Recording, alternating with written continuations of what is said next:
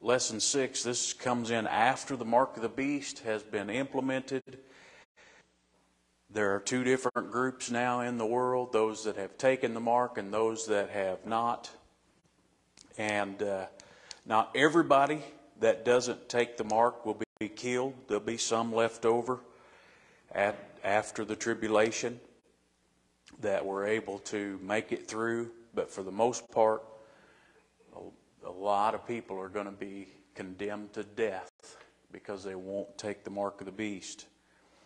And we get a picture of that here in this Revelation chapter 14. It says, "Where will the Lamb stand with the 144,000? Mount Zion. It's Zion all the way through the Old Testament, and there's one place about Mount Zion with an S. Very interesting. It gets very deep. The Bible is perfect. It has no mistakes in it.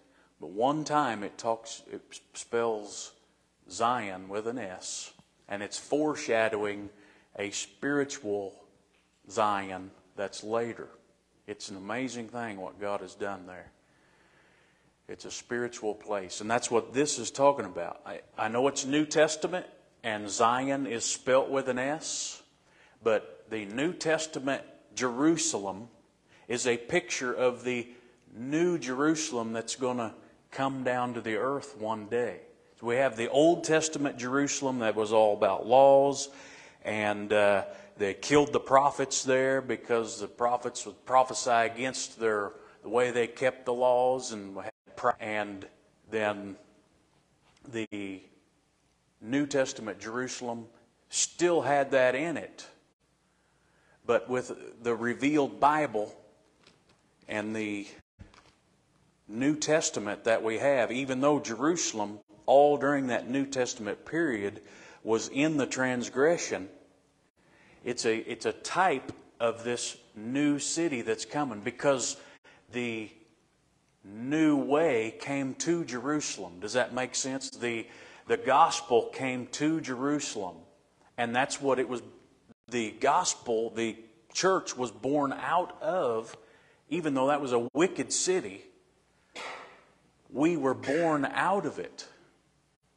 And so the New Testament Jerusalem is a type of the Jerusalem that's going to come down at the Revelation chapter 19 and chapter 20. This new Jerusalem that Jesus is building for us right now. It's got 144 written all over it. When we get there, you'll see how the gates are and the walls are 144 cubits high. It has 144,000 people. That's what this is in number 1 right now. This 144,000. That's a symbolism of the people that are going to be there and inhabiting that place. They'll be with the Lamb forever. And that word Jerusalem is in the whole Bible like 600. But in the New Testament, it's in there 144 times in your King James Bible. It's perfect. That's what this is talking about, this Mount Zion. This is a spiritual place that these people are going to be. There's some contention on who these people are. The Bible clearly states that there are 12,000 from each tribe of Israel that are, and I just take that as it says it. They're going to be the first Jews that their eyes are open during that tribulation, because Jews are in blindness right now. These are a type of first fruits of that tribulation period. They'll be the first Jews to receive their Messiah.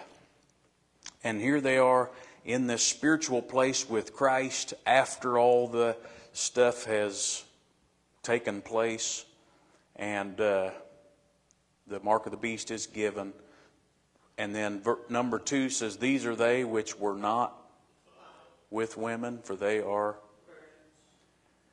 And so a lot of people try to put us in this group. that this is just a symbolic number and this is just the church. We've all been defiled, haven't we? We've all been defiled and then had to be reborn, rebirthed. And this said that they never had any guile in their mouth. Now, I wish I could say I never had any guile in my mouth, but I have deceived people before in my life.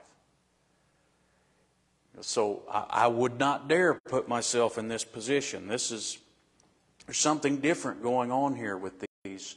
These are special people that are born out of a tribulation period. You know, when if we knew that Jesus was going to come back in 5 minutes, that'd be the cleanest 5 minutes you ever lived in your life, wouldn't it?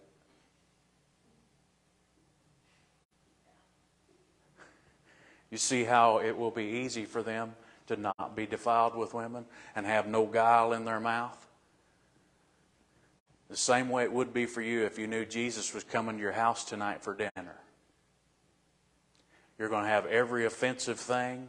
If there's any DVDs there that you don't think Jesus would like, they'd go out the window. If there's anything in there that you think he would not like, it would be gone before he got there, right? That's the picture that it's given us here. And really, it should be a boost to do that anyway. That kingdom that we're supposed to be doing all the time. We're supposed to be pressing into that. When it's revealed to us, something that is not good for the kingdom of God, we get it out of our life. Or we just put it over there for a minute and pick it back up after the sermon's over. We all do that. It takes time. And it takes all of us being patient with each other. And, man, that's how you get the forgivenesses in your life. Though you have these little pet things that just really hard to get rid of. If you're forgiving other people like you should, then you're going to get forgiveness for that. But these no guile was in their mouth. They were in the midst of all this tribulation. There was no problem with staying pure. When they see Jesus, when they see their Messiah, their ancestors rejected them back when he came the first time. They have nothing but utter remorse for that. They live a complete and total life of repentance. And they try to make up for it, you know. We get this idea, well, God saved us and he loves us just the way we are, so there's no reason to have any gratitude for him. There's no reason to ever try to live in this forgiveness. And that's awesome to do, but we've got to be forgiving also. We've got to be like Christ was to us. Don't hold anything against anybody, because the Bible says when we do, it'll be held against us. Any wrongdoing that we've got in our life, it will be held against us if we hold something against somebody else. It's very clear. Okay. No guile. And then it says, what will be preached unto them that dwell on the earth? Everlasting gospel. Everlasting gospel. Does anybody know what that is? The everlasting gospel? Love. It's love. Yep. And I mean, it's put here. It tells us what it is, but that's the mountaintop of it. That's every book that we've went through on Sunday morning. It all comes back to the same thing. Every book of the Bible is putting this. It's like you see a pyramid with the eye on the top on your dollar bill. You know, every book of the Bible is pointing at for us to climb, to grow up in the Lord and reach that top pinnacle up there. And that's when you're close to God, see? And you're at the top. Sorry to use that pyramid on the dollar, because I know it has a lot of conspiracy things attached to it, but it's what I think of. Because when I was a kid, I was told that was God's eye watching over us as an innocent kid. And so all the way growing up till I got older, that's what I thought of when I saw that pyramid on the back of a dollar bill. Innocence. And then verse 5, it tells you what the everlasting gospel is, but it's summing it up. And give to Him, for the hour of His is come. This is fear God and give glory to Him. How do you give glory to God? By doing what He says, keeping His commandments, to love one another, to not hold anything against anybody, to walk with Him in mercy. That's all giving Him glory. When we stiff-arm anything like, we can think that we're right with God a whole bunch, and then being prideful out in the world with people we work with, and we're not giving glory to God. We're giving glory to us. This is where it's all at. You'll see more people conform to the way that you are if you're not trying to conform them into that. You are trying to do that in your mind. You want to. But the way that you conform them, the way that people want to be like you, is from being like Christ. That's why the multitudes flocked to Him. Number 6, what will the angels say of Babylon? Is fallen, because she made all nations drink of the wine of the wrath of her fornication. Mystery Babylon is it's the harlot. It's the Jewish nation that turned their back on God. Way back there. They rule things from behind the scenes. They're in every nation. They control money. This is no secret. This is anywhere that has anything, any kind of a big company, a big nation that has a lot to do with our economy. It's all ran by Jews. And we're not supposed to hate them. We're not. We're to long for them to be back in the fold. They're blinded for now so that we could have eyes to see.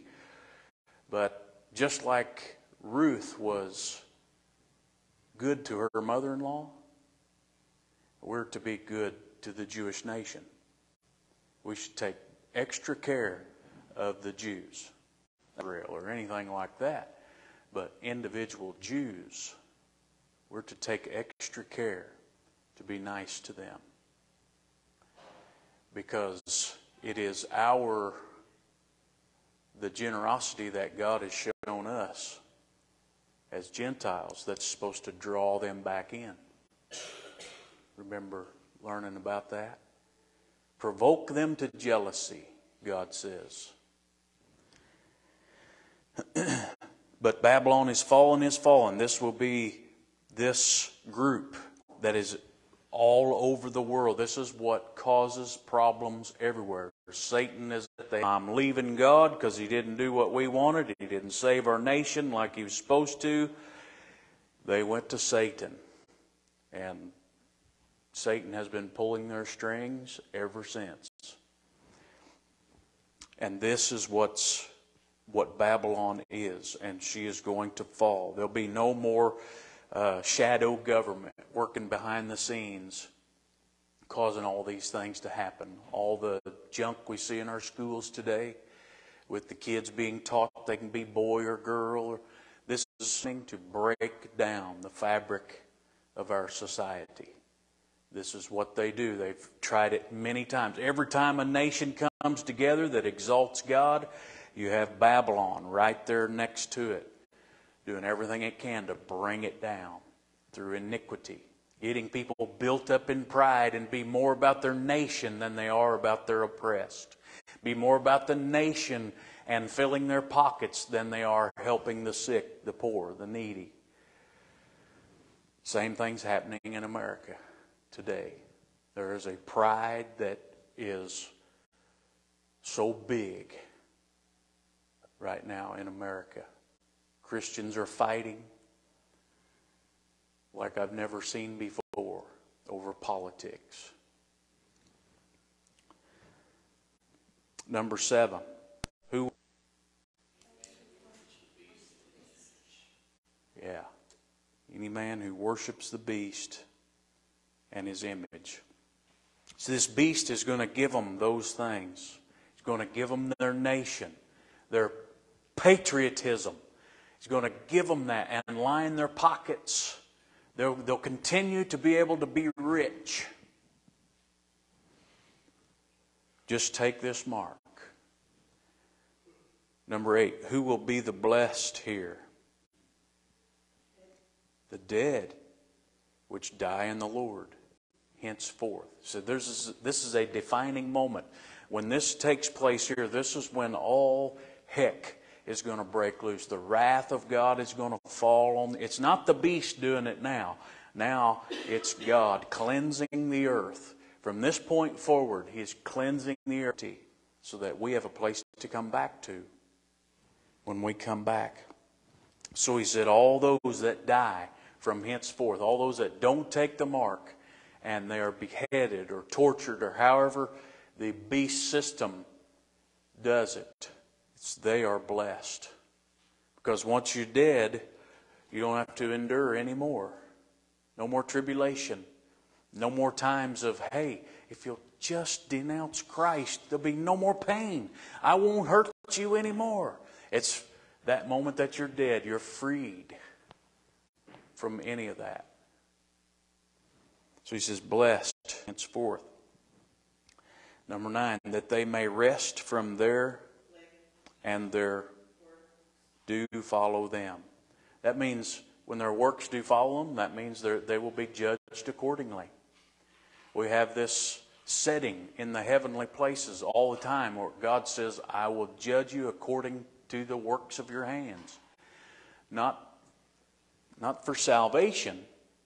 We've made that decision. But now there's this eternal kingdom that's coming. And the way that we lived this Christian life determines where we're at in that kingdom. Determines what we do in that kingdom. Now, you may say, I don't care about none of that. And the Bible will clearly tell us you better make sure you're in the faith. If that's the way you think. You better make sure that you got saved for the right reason in the first place. That you actually believed. Because when Jesus Christ comes into a person, we're given His nature. And there should be an unction then to do something for Him. And we all have different things that we do, different unctions, but there will be. So then number 10 says, what will the one sitting on the white cloud have in his hand? A sharp sickle. This is what they use at harvest time to cut down the wheat or whatever it is that they're harvesting, to load it up and put it into the barns. And so this is a harvesting that's going to take place right before everyone's thrown into the Valley of Armageddon. All the nations come together in the Valley of Armageddon. They're there. Let's see, where will the sickle be thrust? On the earth. And was trodden without the city, and blood came out of the winepress, even unto the horse, by the space of 1,600 furlongs. And that's exactly the length from Jerusalem to Basra. And in the Old Testament, in the book of Isaiah, it speaks of this day, and Isaiah says for the Lord. He says, I have a sacrifice in Basra.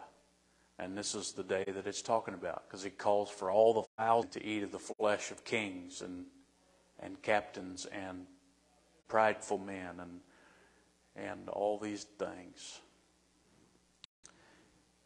It's coming. And number 13, who will have the 7 last plagues filled up with the... I can't read it because I had a child scribble all over my paper. 7 angels. That's right. 7 angels. Always sevens. That has to do with the fulfillment, the finality, then God's fingerprints are on it. Number 14, who will have the harps of God? Yeah. Those that didn't take the mark. Those that said, I won't conform.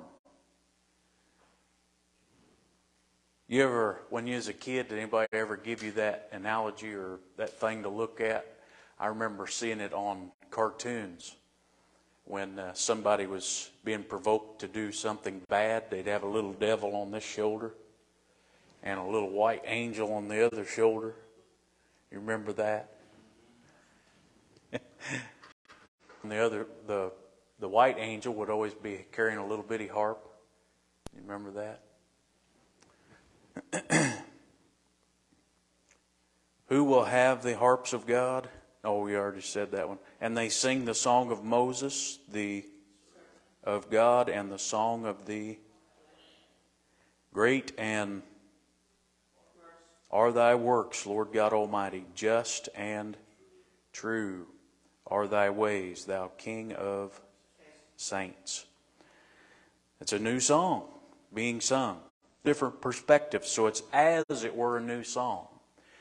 We're supposed to be singing that song now, but at this time, there's a new perspective. We can love God and we can do His work here, but when the day comes when there's no veil anymore and we see everything very clearly, can you imagine if we could see things really clearly now, if we knew what it was going to be like in heaven at this time, the song services that we would have? Think about that. The song services seem just like they're a repetition. We're just getting through it. It's not that way for everybody, but it'll feel like that when you're doing it Sunday after Sunday after Sunday. But then one day, those songs, you're going to be paying attention to every word that you're saying. Can you imagine Jesus standing here and you're given something to say to Him? Marvelous are thy works. Everything that you did for me was marvelous. What in heaven will be opened? The temple of the tabernacle of the testimony in heaven will be opened. I got new thoughts on that. And I'm going to delve into that really deep for my next Revelation study. But who is the temple? That's us. That's us. And that's what it's talking about. Stay tuned. Who will receive the first vial of wrath of God? Men who receive the mark. They get a boil on them. There's people getting these now from taking the vaccine. They're getting these huge boils on them. I just learned this. Just learned this. It's just their body makeup. That's not what this is. Their body makeup is reacting to some vaccine that's giving them these boils. Number 19. Where will the second angel pour out his vial? In the sea. And the third angel poured out his vial upon the and of waters, and they became blood.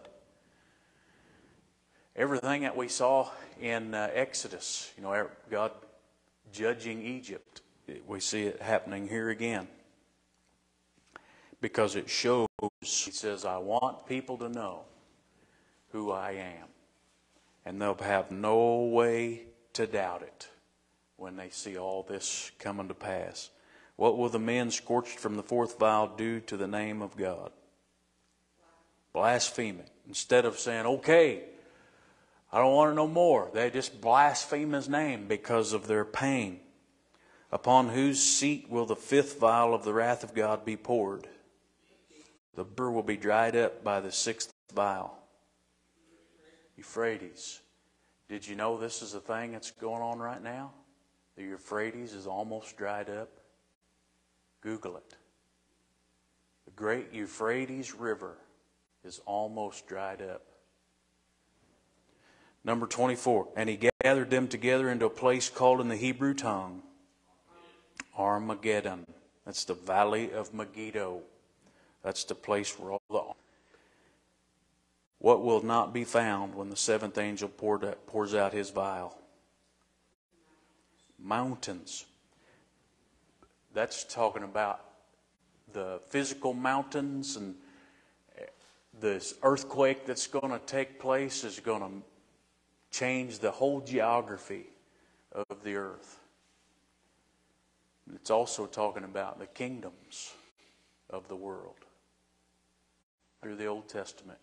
And we'll see that in the next lesson. 17 is the judgment of the great whore, Mystery Babylon, that reigneth over the kings of all the earth. It's what we've already mentioned. It's all the mountains, the kingdoms, and the kings over everything. They're going to fall at this time.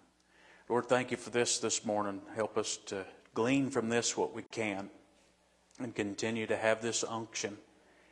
Lord, we don't want to seem like people that don't care. We want to seem like people that do care.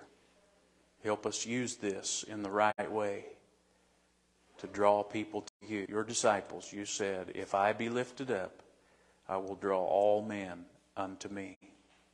Help us lift you up in every way that we can. In Jesus' name we pray. Amen. All right.